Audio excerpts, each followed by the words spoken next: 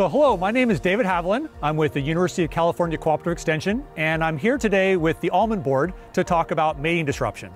Mating disruption is one of the techniques that almond growers can use to help manage navel orangeworm, which of course is the biggest problem as far as insects go facing the almond industry. Every year about 1% of all almonds get eaten. So when you add that up, that's about 25 million pounds of nuts every year. So we want to make sure everything is being done that's possible that doesn't happen. So as I said, mating disruption is one way that almond growers can manage navel orangeworm. And the way this works is that male and female navel orangeworm, in order to produce eggs, have to mate. And mating occurs after the female releases a pheromone that attracts the male to her. Now what we can do is we can go into a laboratory and we can make just pounds and pounds and pounds of piles of pheromone. We can put that pheromone into cans and bottles and different formats and release that into the orchard. And what that does is when the pheromone is out there in high quantities, it lands on the navel orangeworm, the male's antenna, hits a receptor, and that receptor fires or gets activated to say that there's a female in the area. But when the entire orchard is filled with this pheromone, those receptors get triggered and triggered and triggered so many times that the males lose their ability to actually fly around and find females. And if a male can't find a female or is delayed in finding her, she either can't mate or is delayed in mating, which reduces the number of eggs. So what we're essentially doing is managing navel orangeworm by making sure that they're never born in the first place. And that's pretty cool. So what we're going to talk about today is some of the products that are out there that are available for mating disruption. In order to demonstrate how some of these mating disruption products work, I actually brought two older systems with me that are some of the original mating disruption cabinets used by Sutera. So as you can see inside this cabinet, we have a canister. The canister is pressurized. It's filled with pheromone. At the top, there's a set of electronics. So these electronics know when it's daytime and when it's nighttime. They know when the moths are flying, and they're pre-programmed to know when to release pheromone, so they can do it when the moths are active, not when they're not active. There's also batteries and other things to run this unit for 1 year. So what I have on the table in front of me are the 4 different systems that are available for 2021.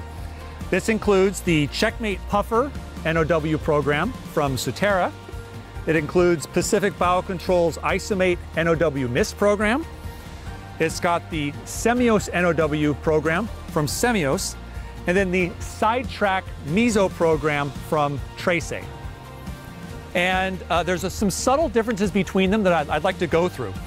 So first of all, the original aerosol products, the Sutera ones that I mentioned over here, these were put out at 2 per acre. Okay, we now know that 2 per acre is not needed. So all 3 of these aerosol products are all put out at the same rate. Okay, that's 1 of these units per acre. All 3 of these are put out in, it's about April 1st, prior to when the first flight occurs.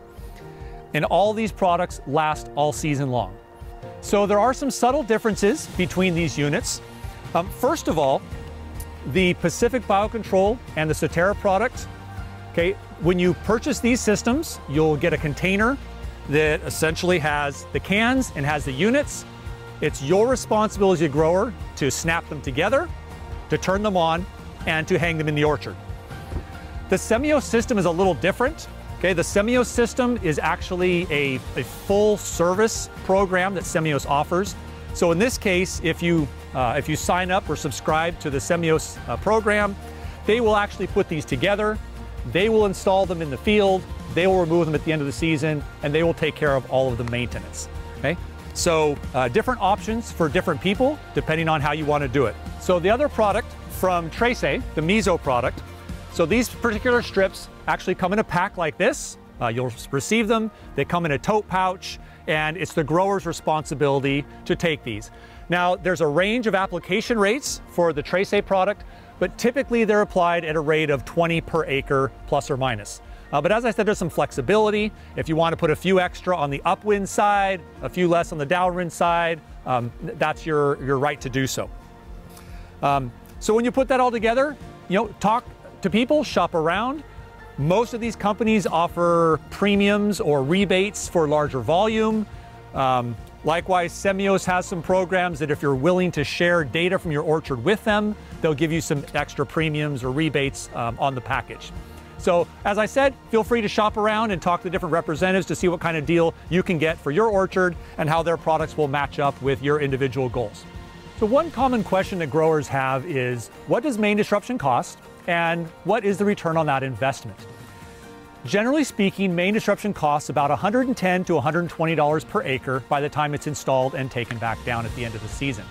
Research has shown that using main disruption reduces damage by approximately 50% to 70%, depending on how many acres it's used on.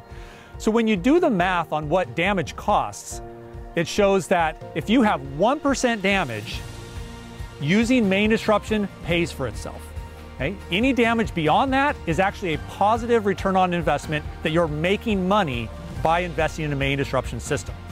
And in cases where there's less damage than 1%, growers have the opportunity to start considering removing one or more sprays from their program to help offset those costs. So as a result, the economics of main disruption are viable to the point that it's definitely an investment that growers should consider. For those of you that are organic almond growers, fortunately there's some options for you. So Suterra has an organic option. Essentially this can comes out, an organic version goes in. Likewise, Semios has the same system where this can is replaced by an organic version. And the entire Trace Meso system is also approved for organic use. So for those of you that are do-it-yourselfers that purchase systems that it's your responsibility to put up and take down, it's actually quite easy to do. So the aerosol systems will come with a hook that looks something like this. You simply take the hook, push it through the front side of the unit.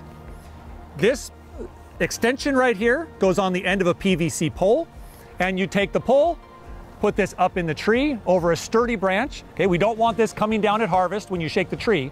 So up on a sturdy branch, and you leave it there to hang all year. Now make sure you mark the tree, because at the end of the season, you're going to need to find this unit again, put the pole back up, and bring the unit back down for winter servicing. Now in the case of the Trace units, the mesos are done slightly different. The system will come with a PVC T that looks like this.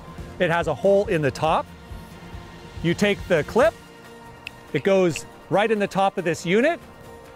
This unit goes on the end of a pole, and you simply take the pole, push it up to a stick, and it will click on, twist, and hang.